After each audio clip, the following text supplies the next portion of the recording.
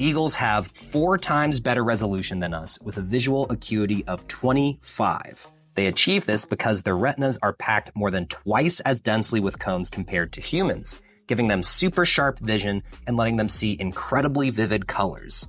Like bees, eagles can also see ultraviolet light. It turns out that pee absorbs UV wavelengths really strongly. Plus, some animals have UV patterns in their fur.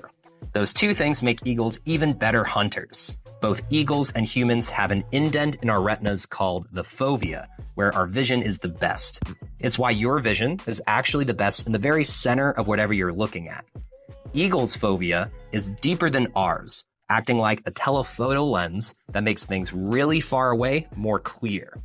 And not only do eagles have a lens in their eye that changes shape like us to shift focus from things up close to things further away, but their corneas on the front of their eyes can also transform their shape to better control their focus. But they have an interesting visual disadvantage.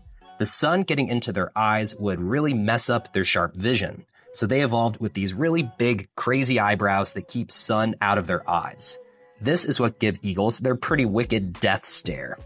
But when they're looking down at the ground searching for prey, these eyebrows prevent them from seeing what's directly in front of them. That's normally not an issue since they're flying high above the ground, but they can run into tall man-made structures like windmills.